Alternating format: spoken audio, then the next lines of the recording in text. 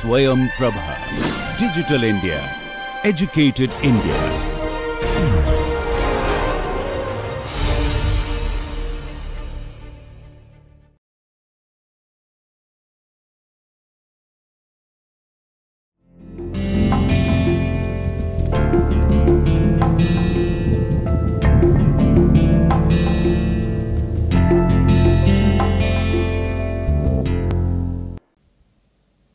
Welcome to lecture 17 of the course on multivariate data mining methods and applications.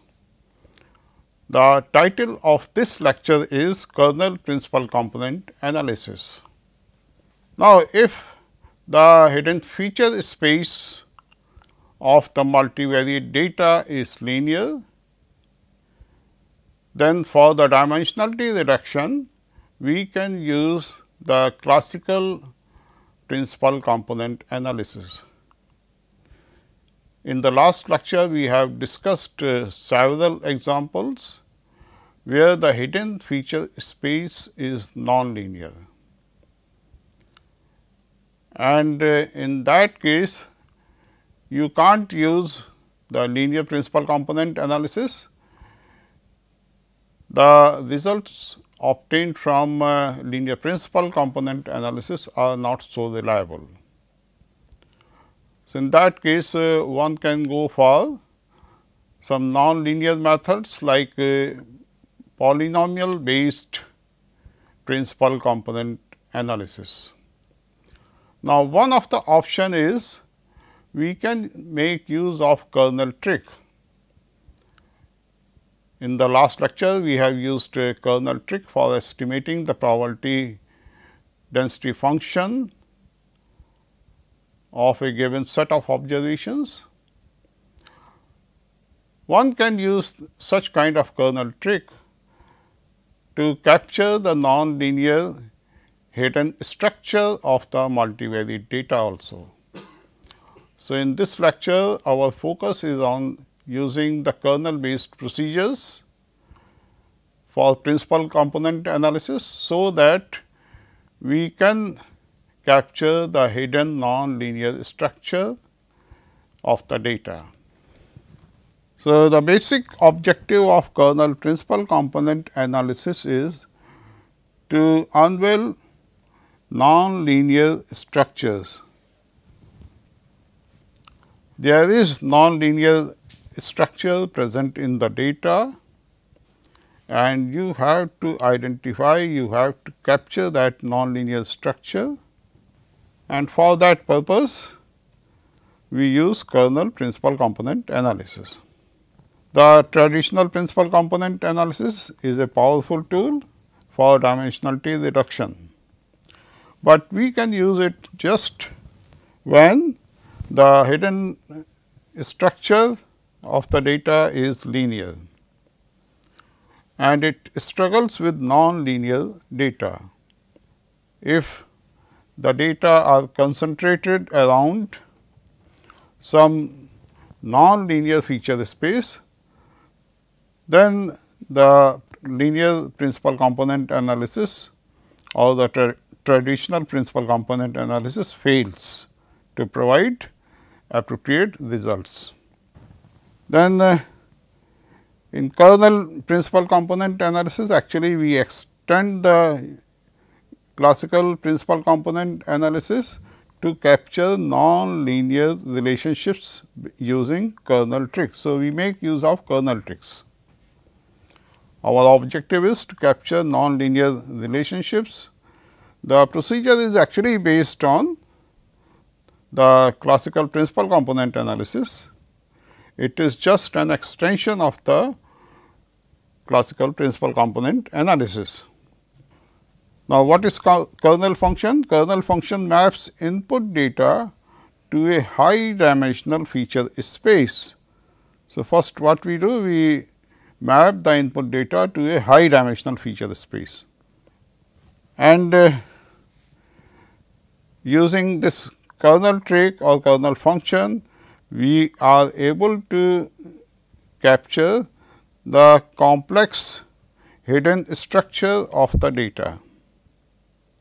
So, the kernel PCA identifies non-linear structures by projecting data into this feature space.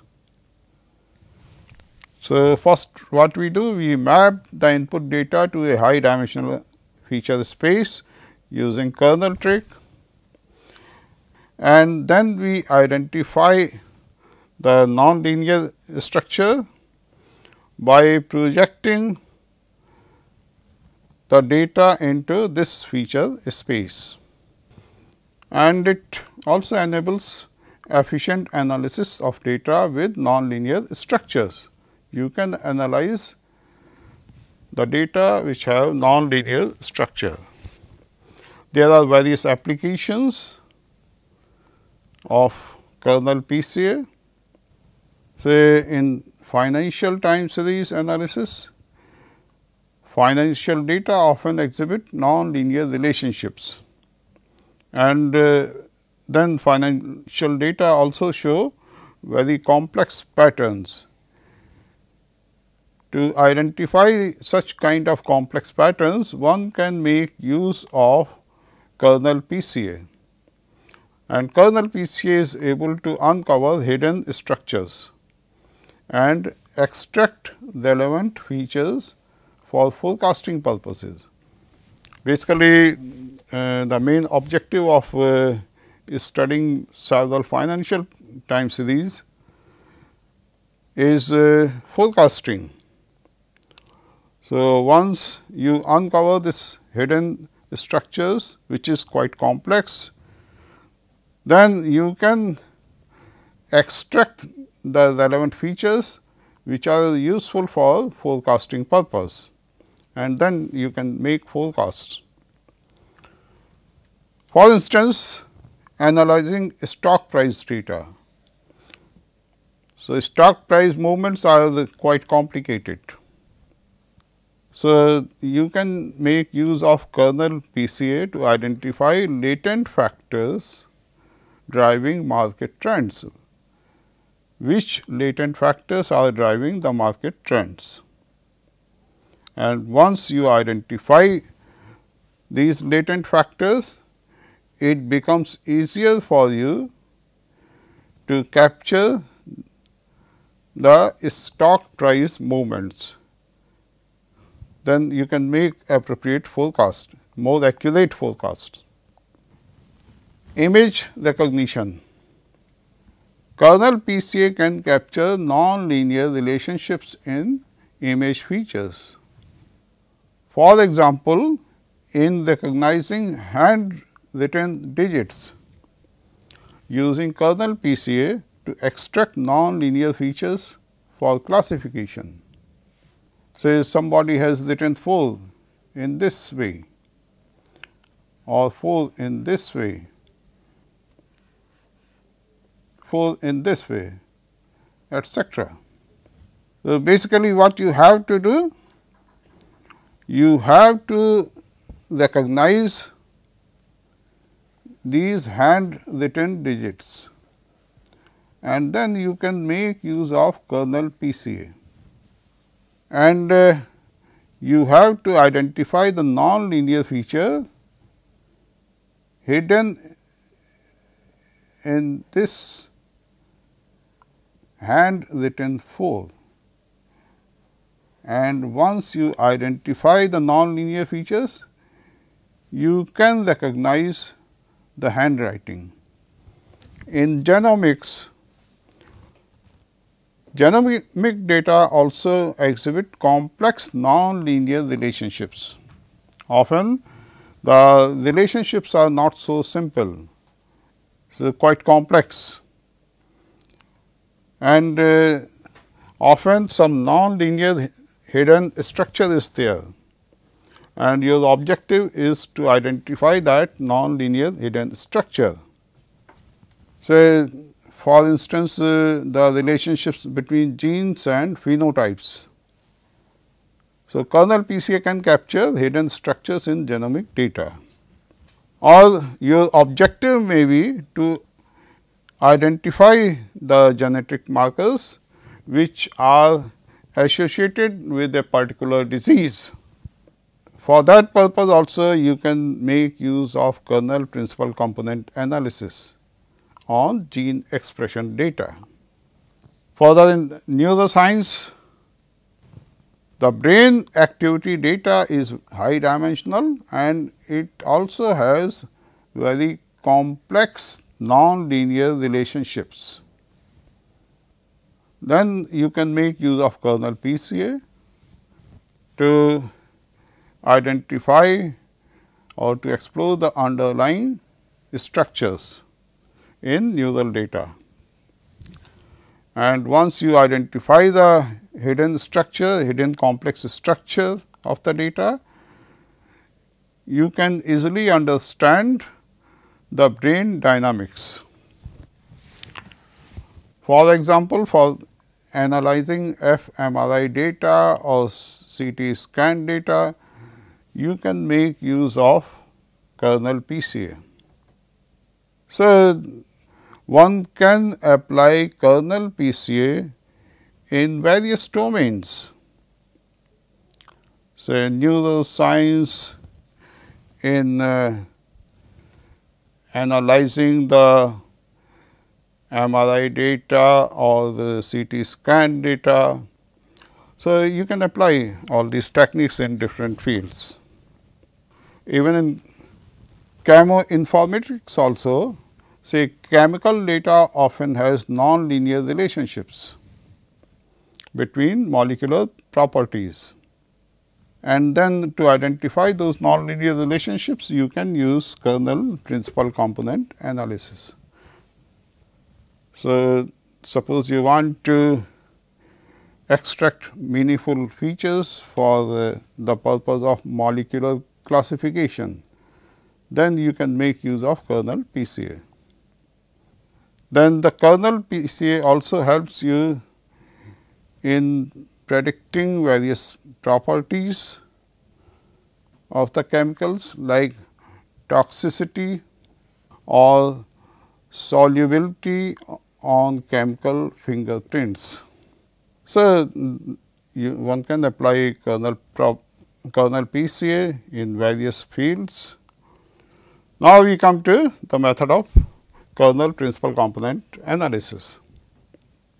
Suppose x I belongs to R, I equal to 1 to n is your input vector. So, obviously, x I is of order r cross 1. Then what we do? We take a non-linear transformation of input vector x I into a point phi x I in NH dimensional feature space. NH is quite large. So, the non-linear transformation of the input vector is from R, which is R dimensional, to a space which is NH dimensional, and then phi x I is equal to phi 1 x I, phi 2 x I, so on, phi NH x I, and this belongs to say H. So, phi x I is an H cross 1, and then I takes values from 1 to n. This mapping phi is called the feature mapping, and given phi x 1, phi x 2, so on, phi x n belonging to H with summation of phi x I equal to 0, we assume that phi x i's are already centered. So, that summation phi x I is equal to 0. Then we solve a linear PCA problem in feature space H. Obviously, this has a higher dimensionality than that of the input space, that is NH is greater than R.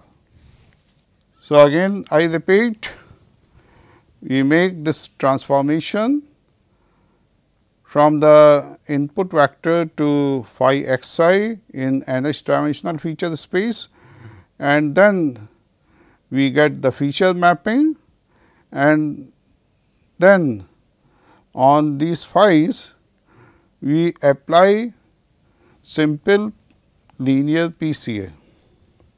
Now, PCA in feature space, the estimated covariance matrix of feature space is, say, C equal to 1 upon n summation I equal to 1 to n phi x I transpose. So, just instead of x i's, we are taking phi x i's, and assuming that these phi x i's are already centered. C equal to 1 upon n summation phi x I transpose is the estimated covariance matrix in the feature space. Then you have to find the eigenvalues and eigenvectors of C. This is the covariance matrix in feature space or estimated covariance matrix in the feature space, and then you have to find its eigenvalues and eigenvectors. The eigen equation is C v equal to lambda v, just like the traditional principal component analysis. V is the eigenvector corresponding to eigenvalue lambda. Now, we pre-multiply equation 1 by phi x I transpose, and then we obtain phi x I transpose C v equal to lambda phi x I transpose v. We get this equation. And in fact, the left hand side is the inner product of phi x I and C v, and the right hand side is lambda times the inner product of phi x I and v, where the inner product is defined as inner product for two vectors psi 1 and psi 2 is psi 1 transpose psi 2. Further, L2 norm or the square of L2 norm of psi is the inner product of psi and psi. So, from here we observe that V equal to, say, summation I equal to 1 to n alpha I phi x I, which is a linear function of x i's.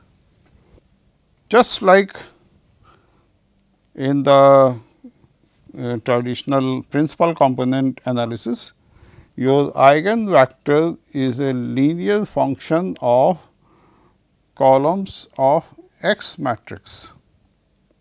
Here also this eigenvector V is a linear function of phi x i's.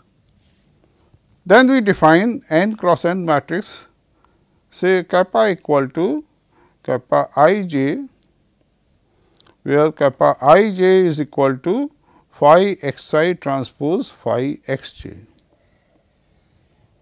So, now we are using the kernel trick. Again, notice that the form of the function phi is unknown. So, we use the kernel trick in this manner. We take kappa I j equal to phi x I transpose phi x j, and then we define this n cross n matrix kappa equal to the I jth element of kappa is kappa I j. Kappa will generally be a huge matrix. Then you can write the eigen equation as summation j summation L kappa I j kappa j L alpha L equal to n lambda summation L equal to 1 to n alpha L kappa I L for all I. To show this result, say you have phi x I transpose C v equal to lambda phi x I transpose v, and then the expression for C is 1 upon n summation over j phi x j transpose, and then V is equal to summation L equal to 1 to n alpha L phi x L, and kappa I j is equal to phi x I transpose phi x j. So, you can write this equation as you substitute the value of C, V, and then on the right hand side also we substitute the value of V from here. So, we obtain phi x I transpose, we substitute this value of C, and then we take this n towards the right hand side. So, you have summation over j phi x I phi x j transpose, then you have summation over L alpha L phi x L, which is equal to n times lambda phi x I transpose summation over L alpha L phi x L. So, this is the right hand side. Now, you can take phi x I transpose inside this summation, and then you take the entire quantity inside this summation. So, you get summation over j summation over L phi x I transpose phi x j. Now, phi x I transpose phi x j is equal to kappa I j. So, you get kappa I j here, and then you have phi x j transpose phi x L, which is equal to kappa j L. You got kappa j L here and alpha L here. So, summation over j summation over L kappa I j kappa j L alpha L equal to n times alpha summation over L alpha L, then phi x I transpose phi x L is equal to kappa I L. So, you get this equation for all I, and then we combine all these equations for all I, and we write the equations in matrix form. In fact, we obtain kappa square alpha equal to n times lambda kappa alpha.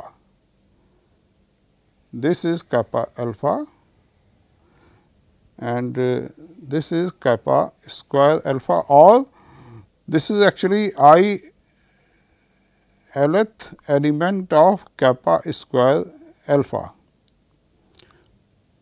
and this one is the I lth element of kappa alpha. Alpha is equal to alpha 1, so on alpha n, or you can write it as kappa alpha equal to lambda curl alpha, where lambda curl is equal to n times lambda. So, you can write this equation in this form. Further, lambda 1 curl, lambda 2 curl, so on lambda n curl, these are the ordered eigenvalues of kappa, and the corresponding eigenvectors are alpha 1, alpha 2, alpha n. So, these are the corresponding eigenvectors.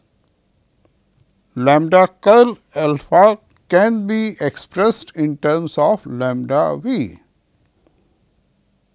So, what is lambda curl? Lambda curl is equal to n times lambda. Similarly, you can write alpha in terms of v. Now, if the inner product of V I is equal to 1, that is V I transpose V I is equal to 1. Then using this relationship between V's and alphas, we obtain 1 equal to summation j equal to 1 to n, summation k equal to 1 to n, alpha I j, alpha I k into the inner product of phi x j, phi x k. And then this is equal to summation j equal to 1 to n, k equal to 1 to n, alpha I j, alpha I k, kappa j k. and this is equal to the inner product of alpha I and kappa alpha I, and the inner product of alpha I kappa alpha I gives you lambda I curl the inner product of alpha I alpha I. So, lambda I curl alpha I alpha I, the inner product of alpha I is equal to 1.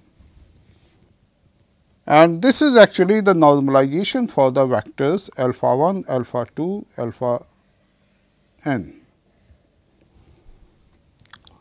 So, you have this kind of normalization condition. Now, suppose x is a test point, then the nonlinear principal component scores of x corresponding to this function phi are given by the projection of phi belonging to H onto the eigenvectors V k belonging to H. And you have V k phi, the inner product of V k phi equal to lambda k to the power minus half summation I equal to 1 to n alpha k I, the inner product of phi x k phi x for all k equal to 1 to n. We have included this term lambda k to the power minus half here, so that the inner product of V k is equal to 1.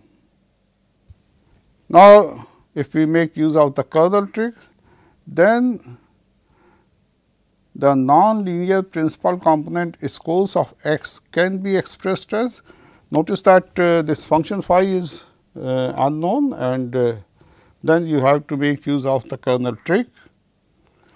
So, V k phi x is equal to lambda k to the power minus half. You make use of this expression,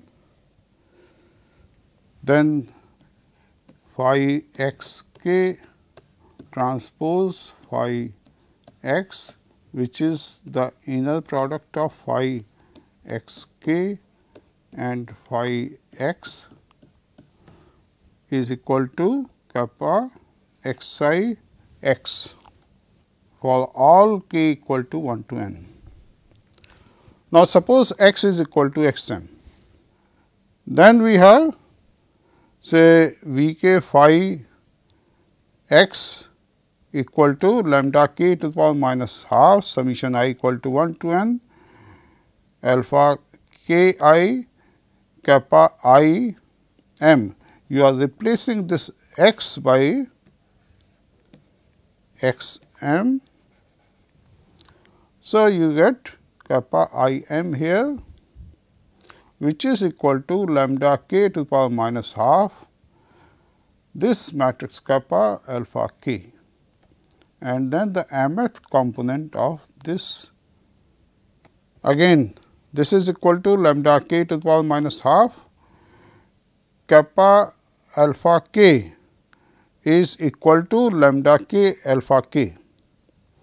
So, the mth component of kappa alpha k is equal to lambda k alpha k, then the mth element of kappa alpha k is the mth element of lambda k alpha k, and this is actually proportional to alpha k m. The mth element of alpha k. Notice that this lambda k is a scalar. So, what you get here?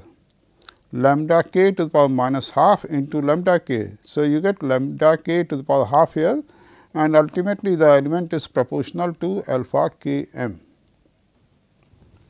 So, now we discuss different advantages of kernel principal component analysis. Say the first advantage is it can capture non-linear patterns in data. or non-linear hidden structures in the data without making any assumptions about the function phi. Of course, in the derivation part we have used function phi, and then ultimately we have used the kernel trick. So, that even if the function phi is unknown, we can make use of kernel PCA. Robustness. The kernel PCA is usually more robust to outliers and noise in the data in comparison to the traditional principal component analysis, which is actually based on the simple linear projections. Versatility. Different types of kernel functions can be used to handle different types of data. So, this is the beauty of kernel PCA. You are not making any assumption about phi. So, you can handle different types of data or different types of data with different types of hidden structures. Like linear PCA, it can be used for data visualization, clustering and classification. So, it serves all these purposes also: data visualization, clustering and classification. And now, these are some kernel functions which one can use. Gaussian RBF kernel, which is k x x dash equal to exponential minus sigma x minus x dash, we take L to norm of this and square of this. Linear kernel k x x dash, which is simply the inner product of x and x dash. We can make use of hyperbolic tangent kernel function. K x x dash is tan hyperbolic scale, then we take scale of inner product of x x dash. Then you have Laplacian kernel also of this form, or Bessel function can also be used as a kernel function. You can use polynomial kernel or spline kernel or ANOVA RBF kernel. So, there are several kernel functions or several options which one can use. Now, we discuss different challenges of kernel PCA. It is computationally expensive, especially for the large data sets. Remember what we have done?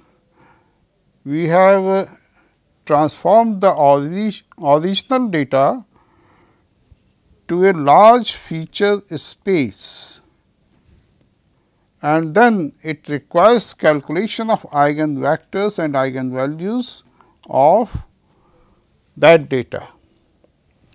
And when your original data is also of very high dimension, or it is large data set, then such kind of transformation will make your transformed data to be of very high dimensional. So, computationally it is not so simple, at least for the large data sets. It is computationally expensive.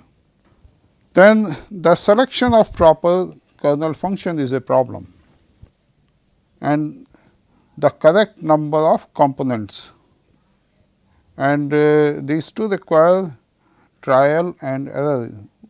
You may try different kernel functions and then just look which kernel function is best suited for your problem. Then interpretation of results is not clear in the original feature space. Means from the original feature space you are transforming the data, and then you have transformed feature space, and then you are applying the principal component analysis to the transformed feature space. But then translating your interpretations to the original feature space is not so simple. It is not suitable for data sets with many missing values of all outliers. So, if your data set has many missing values or it has many outliers, then it becomes difficult for you to apply kernel principal component analysis. Now, as an example, we again consider Irish data set and we apply kernel principal component analysis to Irish data set just for demonstration purpose. And then we have randomly sampled a test set of size 130 out of 150 observations. Then we have used these R packages, Kernel and R lim tools. We have used Gaussian RBF kernel with sigma equal to 0.2. Of course, I have also given results for some other kernel functions also. Then we have given biplot for the linear PCA and kernel PCA with Gaussian kernel. Now, these are the principal component vectors. Of course, it was not possible for me to give the entire set of principal component vectors, but I have given here values for few selected values. The first principal component, the second principal component, then this is corresponding to the first 6 observations, and then the values corresponding to last 7 observations. Now, first we have plotted the data projection using linear PCA. So, this is linear PCA biplot. Of course, once you rotate the axis, then dimension 1 captures around 73% of the variation, dimension 2 captures around 22.9% of variation. And then we have also applied the Gaussian kernel, and then we have performed kernel principal component analysis. Here in Gaussian kernel, we have taken sigma equal to 0.2. The first principal component is taken on the x axis and the second principal component is taken on the y axis. So, this is the biplot. We have also considered the Gaussian kernel for sigma equal to 2.0. And for sigma equal to 2.0, of course, I have not given here different principal component vectors, but just I am giving you the biplot. Again, as earlier, I have taken the first principal component on the x axis and second principal component on the y axis. So, you can draw biplot also using the kernel principal component analysis. Then this is the biplot corresponding to sigma equal to 5. So, just observe how the biplot differs for different values of sigma. So, this is for sigma equal to 0.2, this is for sigma equal to 2.0. So, your kernel means the value of sigma has increased. So, your kernel is more wider. For sigma equal to 5, it is even more wider than sigma equal to 2. We have also taken the biplot for Laplacian kernel, and then you can compare the 3 kernels.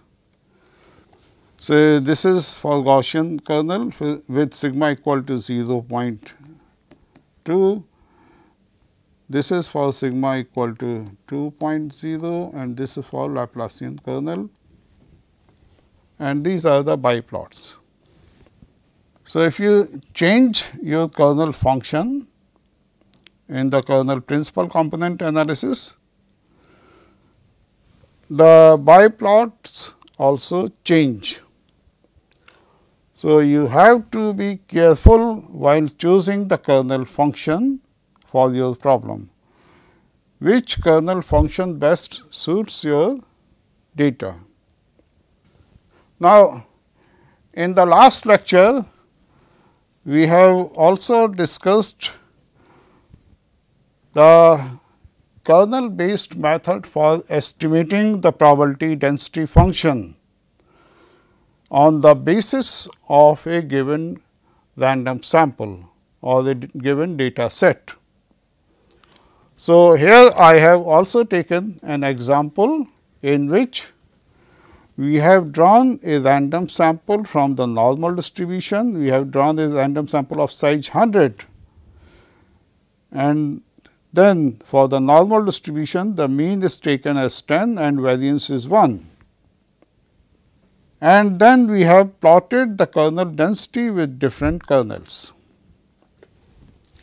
So, basically we know the distribution from which we have drawn the sample, but then we are estimating the probability density function using the kernel estimate. And for estimating the probability density function, just for the comparison purpose, we have used different kernel functions. So, this is the command in R. We have drawn a random sample from the normal distribution, then we have used the kernel based method for estimating the probability density function, and then we have plotted the density functions. Now, this is the plot for the rectangular kernel. We have taken rectangular kernel and then we have estimated the density function. Here bandwidth for each estimate or for the estimates based on different kernel functions is taken as 0.3382.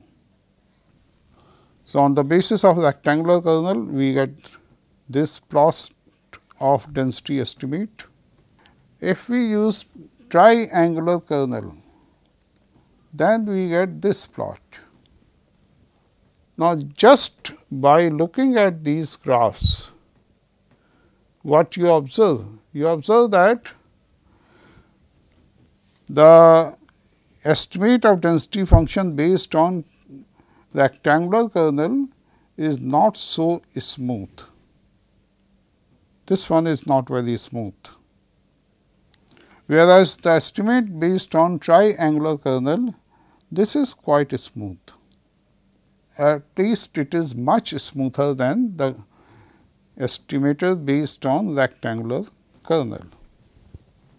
You also observe that mean of both the estimates is around 10.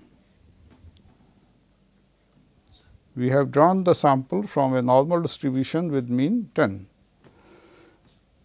but here mod is slightly lower than 10 for this estimate, the estimate based on rectangular kernel. For the estimator based on triangular kernel, it is quite close to 10, the mod. In both the cases, the density function is quite symmetric, but still triangular kernel provides you a better estimate. Then we consider the kernel estimate based on Apashnikov kernel and bi-weighted kernel.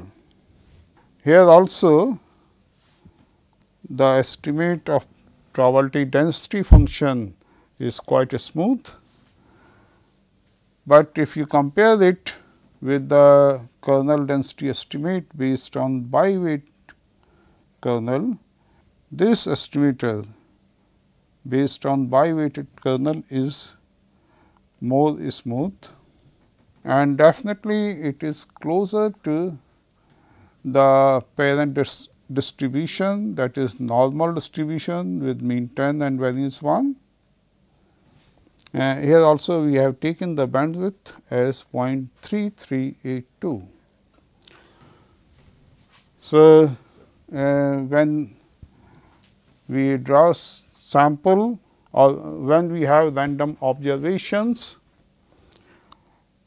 and on the basis of random observations you have to estimate the density function, then different kernel functions may provide slightly different estimates of the probability density function. Again, you have to choose the kernel function wisely. So, when there is some kind of nonlinear hidden structure present in your data, kernel principal component analysis provides a good option to handle such kind of data for reducing the dimensionality or for capturing the nonlinear hidden structure without assuming any functional form for the hidden structure. You can make use of the kernel trick for this purpose. In this lecture, we have discussed how we can use the kernel trick for this purpose. Although there is one problem with the kernel trick, if you have big data, very high dimensional data, then what you do, you further transform it into a more higher dimensional feature space. So, resulting transformed feature space may be of very high dimension. So, it is computationally expensive, you can say. Still, in most of the problems it works quite well. So, I am going to stop here. Thank you.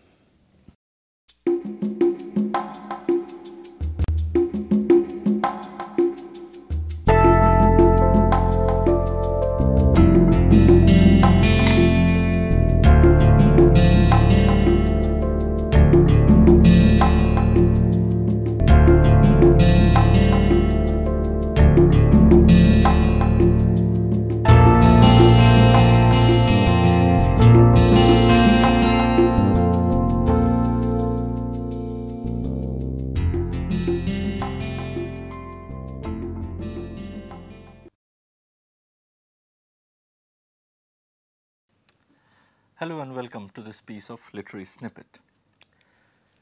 British humour doesn't have a very high standing in the world. When people talk about it, they usually do so with a certain degree of disparagement.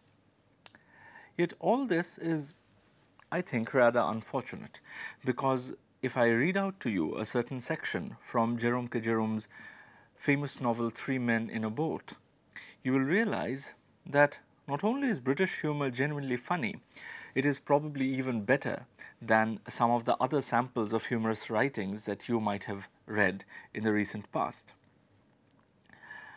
The story that I am going to read out is told by Jerome, who thinks he is suffering from some kind of a malady.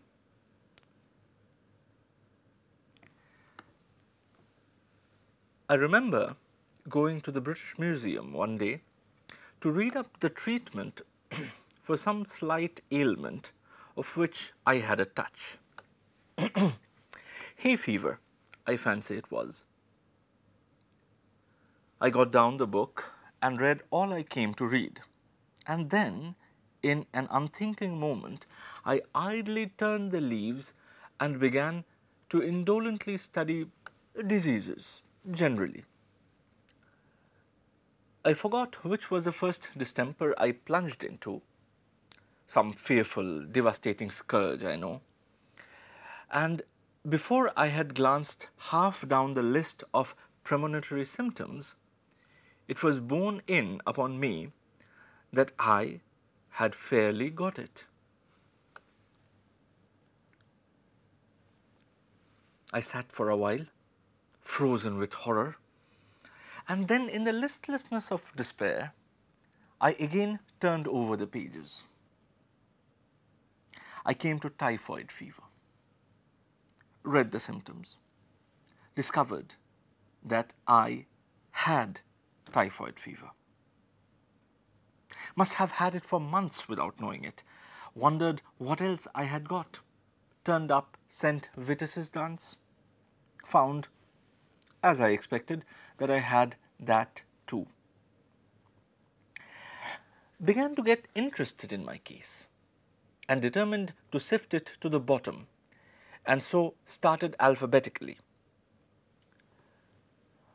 Read up ague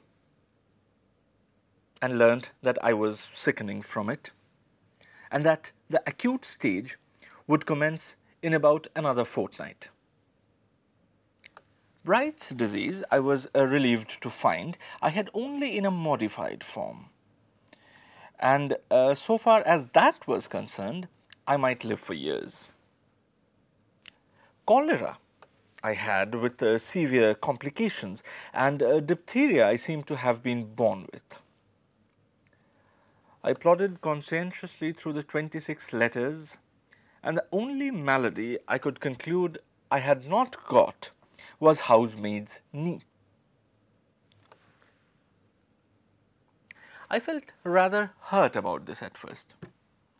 It seemed somehow to be a sort of slight. Why hadn't I got housemaid's knee? Why this invidious reservation? After a while, however, less grasping feelings prevailed. I reflected that I had every other known malady in the pharmacology, and I grew less selfish and determined to do without housemaid's knee. Gout, in its most malignant stage, it would appear, had seized me without my being aware of it. And zymosis. I had zymosis evidently from boyhood. There were no more diseases after zymosis, so I concluded there was nothing else the matter with me. I sat and pondered. I thought, what an interesting case I must be from a medical point of view. What an acquisition I should be to a class. Students would have no need to walk the hospitals if they had me. I was a hospital in myself. All they need to do would be to walk round me and after that take the diploma.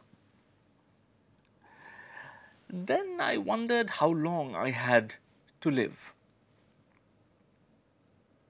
I tried to examine myself. I felt my pulse. I could not at first feel. Then all of a sudden it seemed to start off. I pulled out my watch and timed it. I made it 100.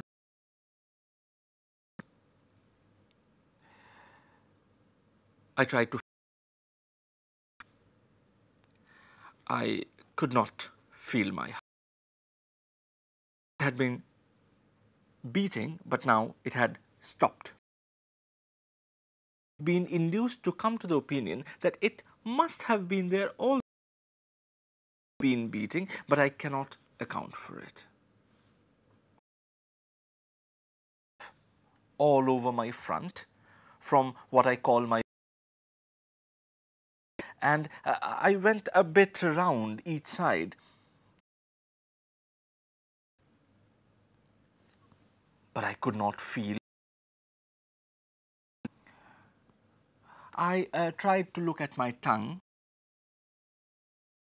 as ever it would go, and I shut one eye and tried I could only see the tip, and the only thing that was to feel more certain than before that I had scarlet.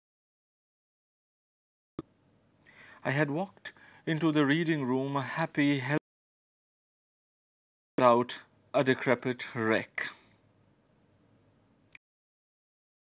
Visited a doctor, and there he got a prescription to go for long walks and not to things he didn't understand.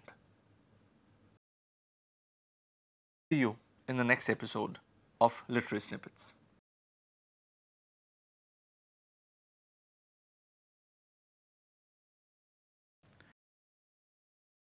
Now, the discussion which I would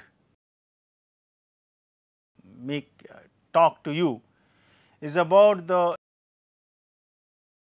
and I am sure you will also reciprocate as I proceed, and when you do the multivariate statistical problems and multivariate statistical analysis. Multivariate. So, we know that statistics is a subject where you try to analyze that using different type of techniques, MCMC techniques, then forecasting, and then try to basically find out the best forecasting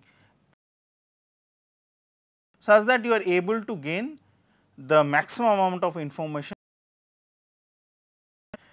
Now, in the recent past, as we see, statistics has really increased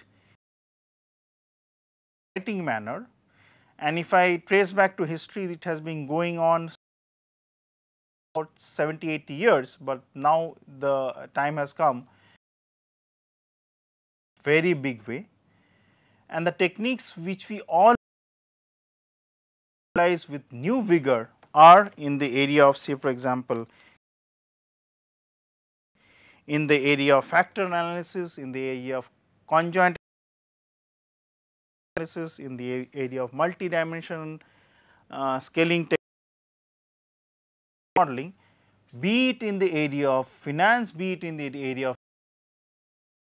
sciences, be it in the area of economics, such that you are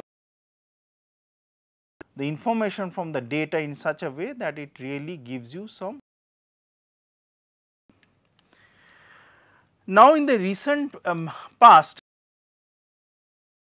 of large and complex data sets is also being a commensurate increase in. So, obviously, the question comes that if the statistical called small data, not the big data, not the data and so on and so forth, where you use different type of computers, obviously comes that are those statistical techniques really data sets. The question is they are not all give you the best results. So, what we are seeing in years